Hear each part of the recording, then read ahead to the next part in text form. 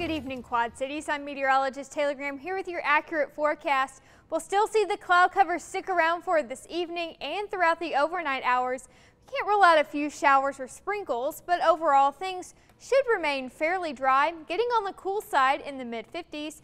Tomorrow we do warm up just a little bit more thanks to some of those breaks in the clouds. Temperatures rising only into the lower 70s though, so not too terribly warm.